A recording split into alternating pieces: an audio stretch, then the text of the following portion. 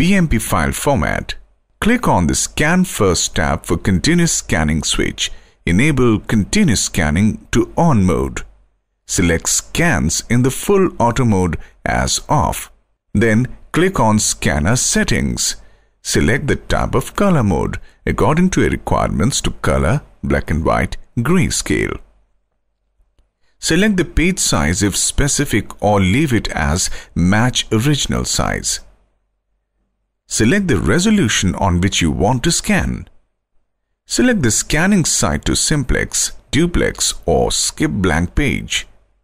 Keep Use Advanced Settings dialog box to off mode. Now press the Start button.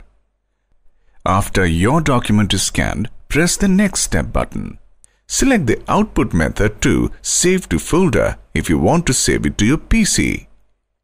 You can also choose directly to print, attach or email or save in Evernote for here only. Give a file name to the scanned documents.